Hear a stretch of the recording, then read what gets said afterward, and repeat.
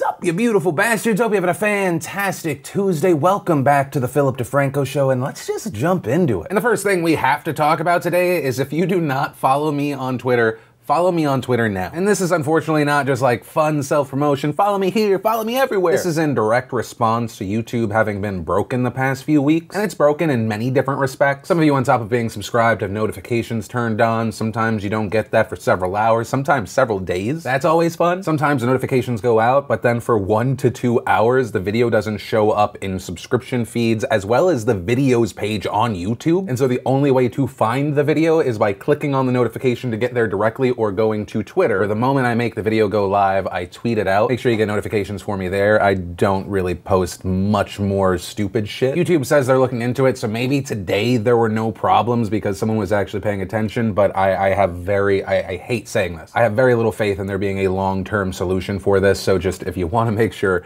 you get the show when it's out and it's not invisible for 1 to 2 hours, make sure you follow us on Twitter. But yeah, that's the end of this first story. And then I want to talk about 2 separate stories that involve newly released video. And the first of these stories comes from April of 2014. Sayal Angalau was on trial for racketeering and robbery. He was allegedly a member of the Tongan Crips, which is a gang with members in California and Utah, as well as a few other places. There was a witness that took the stand who was reportedly testifying about life in the Tongan Crip gang. The witness was Viola Tanifa, a former member of the Tongan Crips. He was testifying for the state while serving up to 30 years in prison. And during the testimony, reportedly Angalau took a pen from his attorney and rushed the witness stand. And that resulted in a U.S. Marshal firing 4 shots into Angalau, which led to his death. Now, in June of 2014, an FBI investigation into the death said that the Marshal's actions were justified. But in 2016, Angalau's family filed a wrongful death lawsuit alleging that the Marshal used excessive force and was negligent when she fired her weapon. The lawsuit also saying, "There is nothing more excessive, reckless, and conscience-shocking than a federal Marshal standing over an individual and shooting him as he lies face down on a courtroom floor." And so because of this case, local news outlets filed a motion to intervene to ask the judge to order the release of the video of the shooting. The government initially objected to the video's release, alleging that the video would give away security measures in the courtroom. But last week, the judge ruled that the surveillance video of the shooting would be released, and that happened yesterday. The actual shooting is blacked out, but here it is. Walls.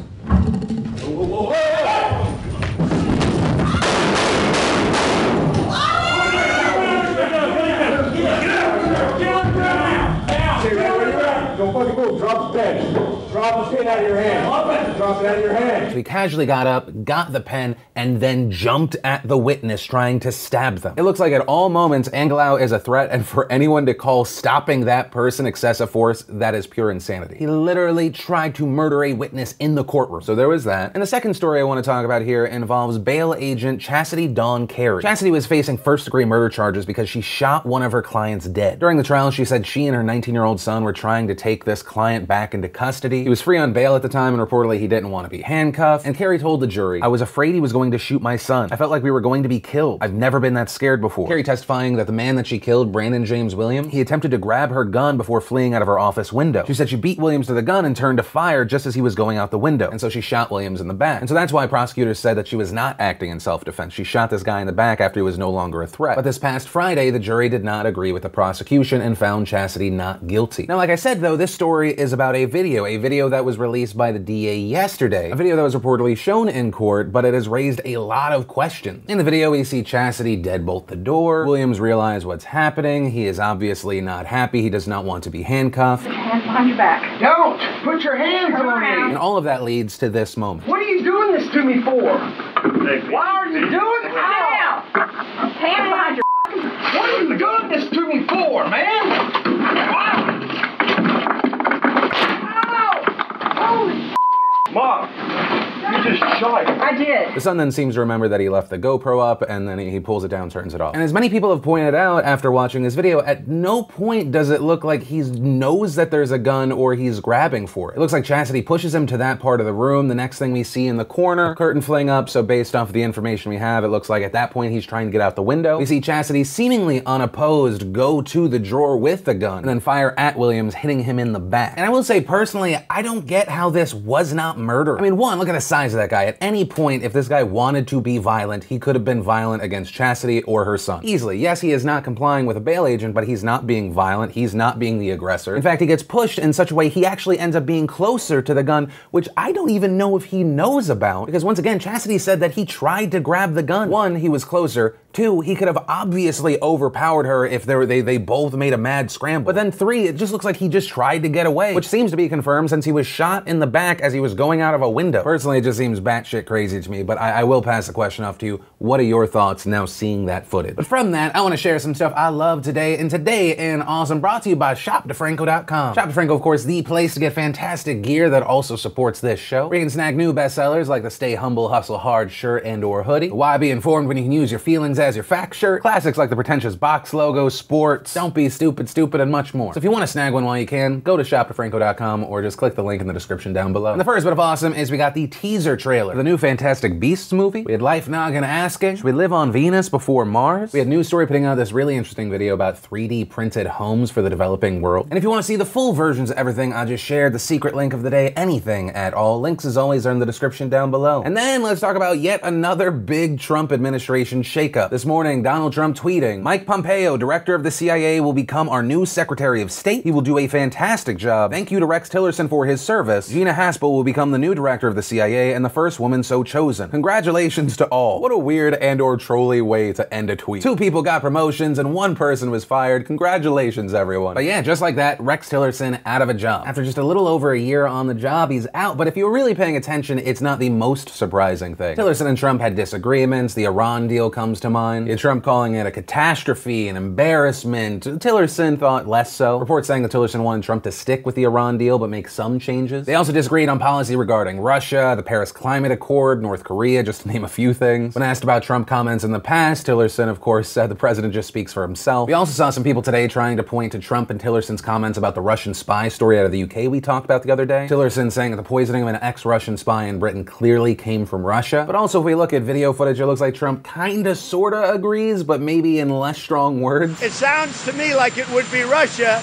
based on all of the evidence they have. I don't know if they've come to a conclusion, but she's calling me today. It sounds to me like they believe it was Russia, and I would certainly take that finding as fact. Yeah, as soon as we get the facts straight, and we're going to be speaking with the British today, we're speaking with Theresa May today, and as soon as we get the facts straight, if we agree with them, we will condemn Russia or whoever it may be. So it sounds to me like it's Russia. I take their finding as fact, but as soon as we get facts straight, if we agree with them, I guess in addition to me saying I agree with them, then we will condemn Russia or maybe someone else if it was someone else. Now, was that just the final straw between Tillerson and Trump? I don't know. A lot of experts have been pointing that this probably has more to do with North Korea than Russia. According to reports, a senior White House official has said that Trump wanted to replace Tillerson so he could have a new team in place for the upcoming talks with Kim Jong-un. But even that gets a little bit muddy because this morning the president said it was for multiple reasons, saying he and Tillerson were not thinking the same, Trump saying he and Pompeo are always on the same wavelength. Also, as far as the firing itself, there are conflicting reports about when Tillerson found out. Some saying that he knew this decision was going to come down Friday, and others saying that Tillerson found out through Trump's tweet this morning. For example, the New York Times said that Tillerson had been fired Friday, but has since updated their story to read, Mr. Tillerson learned he had been fired on Tuesday morning when a top aide showed him a tweet from Mr. Trump announcing the change, according to a senior State Department official. But he had gotten an oblique warning of what was coming the previous Friday from the White House Chief of Staff, John Kelly, who called to tell him to cut short a trip to Africa and advised him, you may get a tweet. We also have now an update to this part of the story. Reportedly, the State Department employee that said Tillerson found out via Twitter that he was fired has now been fired. That now fired employee also telling reporters that Tillerson was unaware of the reason he was fired. And 2 White House officials reportedly told the Associated Press that he was fired for saying these things. And so the next step in all of this is that Haspel and Pompeo will need to be confirmed by the Senate. And that might not go smoothly, at least just for Haspel. This because of some of the stuff in her history. Reportedly in 2002, Haspel oversaw the brutal torture of 2 terrorism suspects in a secret prison in Thailand. She also later reportedly took part in an order to destroy videotapes documenting their interrogations as well. I mean, it really wouldn't be too shocking for there to be pushback. Back in 2013, Democratic Senator Dianne Feinstein actually blocked a promotion for Haspel. And back in 2017, multiple Senate Democrats asked Trump to withdraw Haspel from consideration for her role as deputy director of the CIA. She still obviously went into that position, but the big note there is that that did not require Senate approval, so we're dealing with a new situation. But ultimately, we'll just have to wait and see what happens. And then let's talk about the combination of 2 things that you probably wouldn't think would mix. 1, the complexities around the gun debate in America, and Jake Paul. Yesterday, Jake Paul posted a video to his channel titled, "It's Time to End School Shootings." And in it, he talks to Marjorie Stoneman Douglas High School students, their families, elected officials such as Broward County Commissioner Michael Udine, also Florida Senator Marco Rubio. And by the end of the video, he shares what he learned and lists 5 things that he thinks need to be changed. 1, install bulletproof windows. Every family that I talked to talked about having bulletproof windows inside on the doors. It could have saved 5, 6, 7, 8, 9, 10 lives. 2, have more school resource officers. Having more school resource officers allows more ears throughout the school. 3, make social media companies do more. Like I know on Instagram, if a girl posts a picture with her nipples out, like it automatically gets flagged and removed from Instagram and like reported under a system.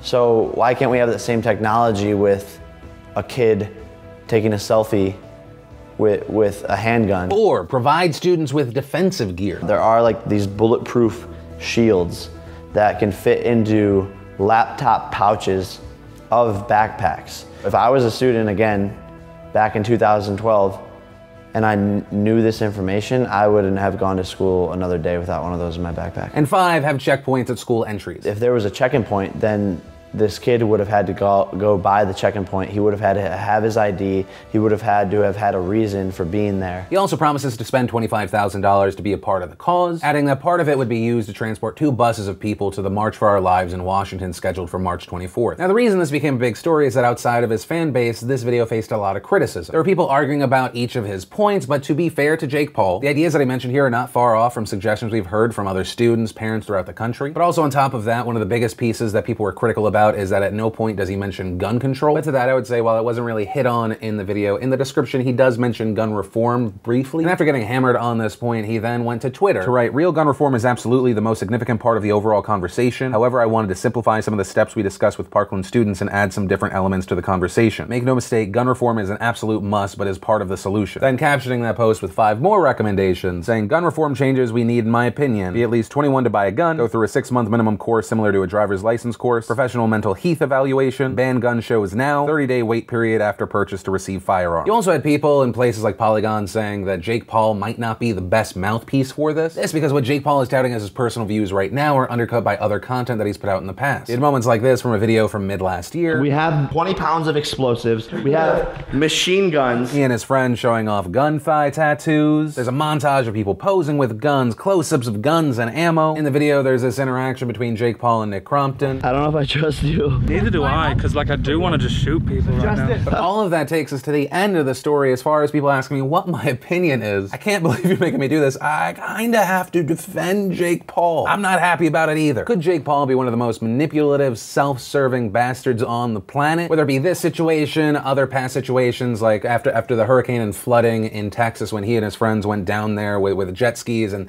they helped people but they filmed the entire thing. But then it becomes this argument and debate about intent and impact, right? That's the conversation of, did Jake Paul do that and now this to make himself look good, or because he actually wanted to help people, raise awareness, promote change? But you could also have that same argument about any celebrity that donates to charity ever, right? Whether it be people like Kevin Hart and The Rock challenging each other to donate for this good cause, or Drake donating the entire $1 million budget for God's plan to schools, right? It would be on a different scale, but you could have the debate of intent versus impact. 2, I also think that someone previously handling weapons or being enthusiastic about shooting, it shouldn't negate their opinion in the future regarding guns. Like there's a video from 2012 of me shooting an AR-15. Granted, in the beginning of the video, I'm very much of the mindset of, why would I ever fucking need this weapon? When would you use all of this? But then also in that same video, very much enjoying shooting some tannerite. Because that exists, that shouldn't negate someone's opinion about the gun situation in this country in the future. That said, I am a little bit skeptical around Jake Paul considering how he really just glossed over, bypassed other than a text piece talking about gun reform. But then seemingly after being called out about it, he then had all these other ideas. I don't know. I want to pass the question off to you. Do you think that the media and people are being far too negative against Jake Paul because he is who he is? Do you think he's a good mouthpiece for this conversation, especially considering his audience? I'd love to know your thoughts because I know that when this story was recommended, I thought that I was going to be far more negative. But instead I find myself more skeptical and critical of certain points he made, but mainly skeptical. And I think ultimately where I land is actually the closing of a New Statesman article on Jake Paul. It says, Jake Paul may not be a good person. It might even be a stretch to describe the video as good, but the YouTuber made an effort that should be commended, not mocked. Jake Paul has a young audience, an audience that even people like myself don't hit at the level that he hits. And while I think there is a valid reason to question his intent, the impact, the net result of what he did is sharing the story from survivors of this shooting with his audience. But like I said, that's my personal takeaway, and I would love to know your thoughts. And that's where I'm going to end today's show. And remember, if you like this video, like what I'm trying to do on this channel, hit that like button. If you're new here, hit that subscribe button. Also, if you didn't see yesterday's Philip DeFranco show, you want to catch up, click or tap right there to watch that. Or if you need something lighter, we have the newest behind the scenes vlog, click or tap right there to watch that. But that said, of course, as always, my name's Philip DeFranco. You've just been filled in. I love yo faces, and I'll see you tomorrow.